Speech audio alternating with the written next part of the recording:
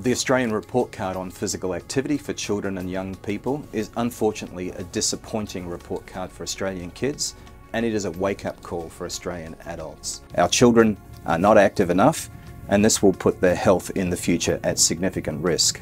What's clear from this report is that Australian children are not the fit, active outdoor type that the age-old notion would have us believe. Unfortunately, only 1 in 5 of our children are meeting physical activity guidelines, and only 1/3 of them meeting screen time guidelines. Unfortunately also, we've seen the release of 38 of these report cards around the world, and what that shows is that Australian children compare unfavourably with children in New Zealand, Slovenia, places like Brazil and Mexico. So we're not doing well in physical activity, and we're not doing well on a global stage. To imagine that there's a quick fix for this is false. What Australia needs is a comprehensive approach, a national physical activity plan with children at its heart.